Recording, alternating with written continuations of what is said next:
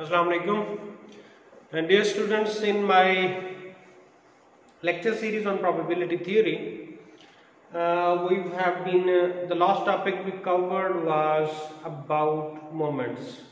Then we will continue the debate and we will be moving from one variable to two variables, and we'll be discussing product moments. When we were discussing moments, we were using only one variable. Now when we talk about product moments, we'll be talking about two variables, and the pattern can go on if you increase the number of variables. And at the end of lecture, we'll be talking about covariance. You need to understand one thing, that when we go through the statistics course, which deals more problems associated to our real life, we generally tend to have those data tables. And when we have those data tables, we need to understand the relationships between two columns of those data, that how those variables are related. Generally what we do, we take a table, we put, for example, those sample numbers on one side and the attributes as the column headings. And if someone asks you what is the relationship between column 1 and column 2, how they are related, and I'll take a problem. If you go to Worldometer Corona website these days and you look at the temperature and you look at the the rows will be indicating the number of countries, and then there are several attributes. I invite you to investigate one thing.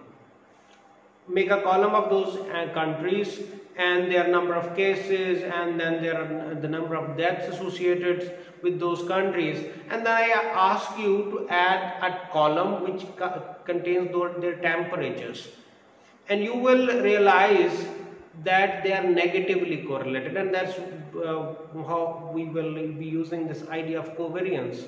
So as the temperature increases, the harm of those infection tends to decrease. And for those very reasons, Pakistan, India, and those countries with high temperature, they are rather safe. We come to the topic we were discussing. So from the case of one variable, and by the way, I'll be putting all the associated terms, the links of those associated terms in the description of this video, so that if you need to understand any previous concept, you can open that link and then you can just recall what we had in that lecture. So this is the moment for when we were dealing only with the one variable, and this is the rth moment about origin. So when we put this dash, we talk about the origin, and when we remove this dash, we talk about the mean. So this is the rth moment of one variable with respect to origin, and obviously this is the discrete case. For the continuous case, we will have the integral. The rth and sth moment. Now we have two variables. For one variable we will be talking its rth moment, and for the second variable we will be considering the sth moment. And about the origin of the random variables x and y, and we will denote it by this mu r comma s dash, or you can read mu dash rs, is the expected value of this random variable with x to the power r, y to the power s. And this mu rs dash is actually the expectation of this random variable, which is x to the power r, y to the power s.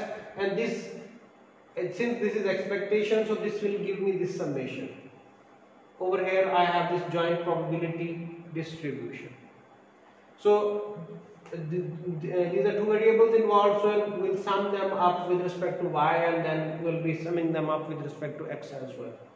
And as we use this summation, we tend to believe that x and y are discrete random variables. So this rth and sth moment about origin of random variables x and y is denoted like this, and this is expectation of this random variable, and this is given by this summation, and this r is from 0, 1, 2 and so on, and the same is the case about s. Now when we have with these continuous random variables, this is very simple change. We will be having, instead of summation, we will be having the integral, and everything else stays the same.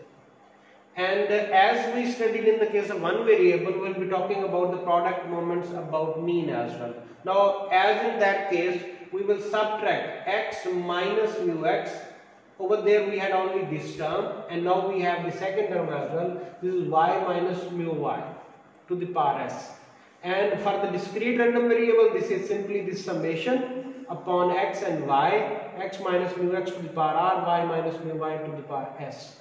And for the continuous case, instead of this summation, we will be having this integral from minus infinity to plus infinity.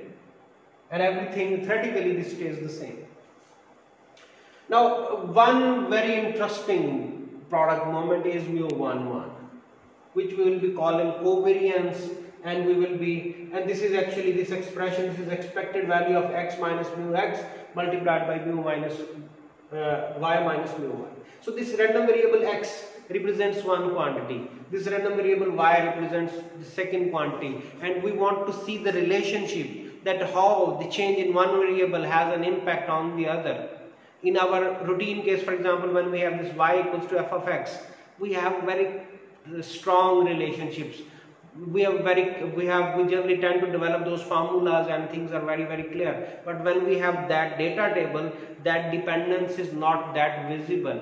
So in order to figure out the relationship between entries of those columns, we tend to take support from concepts like covariance. And this covariance is very useful because we will be jumping into ideas where we tend to apply the concept of statistics. This covariance will become very relevant. And this covariance is expected value of x minus mu x, y minus mu y, and this is denoted by C of xy or C of vxy or this sigma xy. We'll be using this notation sigma xy more often. So this sigma xy is actually the first moment about x and y about region minus the sigma x, sigma y. So as we go about it, and as we write this sigma of x, y, this is expected value of x minus mu x times y minus mu y, and we simply take this product and then we apply expectation. As we take this product, we have xy minus x mu y minus mu xy plus mu x mu y. This negative sign turns plus sign. So this is expected value of x, and when we apply expectation by its property, this expectation of x will give me mu of x. Mu of y stays its place, then this mu of x is constant. Please note that I am using this property. I am using this property. So this becomes minus mu x mu y plus both these are constants, and you need to recall that expectation of constant is the same number itself. So this number stays its place. These two terms will be cancelled out and we will be left with this expression. And I'm sorry, I made a mistake over here. This is mu x mu y. Okay, now we look into this relationship. This covariance is equal to this first moment of x, first moment of y about region minus this mu x mu y. And we come back to this example which we did when we introduced those multivariate distributions. If you remember, we had a jar containing 9 caplets, and 3 of them were aspirin, then 2 of them were sedatives, and then there were laxatives. So we constructed this table, and then we were interested in we were interested in only 2 caplets out of those 9 caplets. So we had 3 aspirin caplets, 2 sedatives, and 4 laxatives, and we developed actually this table, this matrix. And we want to see the relationship. This x represented one variable and this y represented the other variable. One variable was for aspirin and the other variable was for the sedative tablets. And we were interested in computing too. So please note that when we increase the number of aspirin, the other tablet that number will tend to decrease. If we increase the number of aspirin tablets, the number of sedative tablets will tend to increase. So we tend to believe that these two variables are negatively correlated. The covariance has to be negative, and we'll try to verify this. So we have this table, and on one side For the fixed value of 0, I sum it up. This is the marginal distribution with this for x at 0. This is the marginal distribution for x at 1. This is the marginal distribution of x at 2. This, and on this side I summed it up. This is marginal distribution of y at 0, marginal distribution of y at 1, marginal distribution of y at 2, and we'll be needing it. Okay, so we compute this mu11 dash to begin with. So we compute the expectation of xy.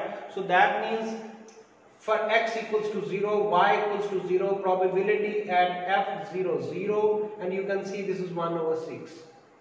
And then at x equals to 0, at x equal to 0, at y equal to 1, we have f of 0 1 is this number, and then this, for this entry at x equal to 0, y equal to 2, we have 1 over 36 for these two numbers. And actually, since 0 is involved, so all these terms will become 0. And over here we have x is 1, y is 0, x is 1, y is 0, 1 by 3. And then x is 1, y is 1, 1, 1, and then 1 by 6. And when x is 2 and y is 0, so this is 1 by 12, so these terms will vanish as well, and will be left only with 1 by 6. So this first moment is 1 by 6. Now we compute this mu of x, and over here I need those marginal distributions. So when I compute E of x, that means for this value of x, I need to have the corresponding marginal distribution, which is 5 over 12 in this case. So this is 5 over 0 times 5 over 12. For 1, I have the corresponding marginal distribution, that is 1 by 2. And then for 2, this is 1 over 12, and this sums up to 2 by 3. For the second variable mu of y, now we do what? Expectation of y. So for y, when y is 0, now we go this way. So the marginal distribution at y0 is 7 by 12. So this is 0 times 7 by 12. At 1, this is 7 by 18. At 2, this is 1 by 36. And this sums up to 4 by 9. And now we look at this formula sigma of xy, which is mu11 dash minus mu y. So this mu11 dash is 1 by 6. Mu x is 2 by 3. And this mu y is 4 by 9, and we have this answer minus 7 by 54. So that means these two variables, x and y, the covariance is a negative number. So that means increase in one decreases the increase in the second one. And as the data table increases, then over there we need to use different softwares to figure out these computations. The idea of covariance is very, very vital as we continue to study the relationships between all this. The famous PCA, the principal component analysis, which is one very useful technique to understand to analyze and understand the various patterns present in the data, uses the idea of covariance. And as I explain you, PCA will be using this concept from this covariance and other things. So in this video I stop here, and I'll encourage you to do different examples and then put your questions. Thank you.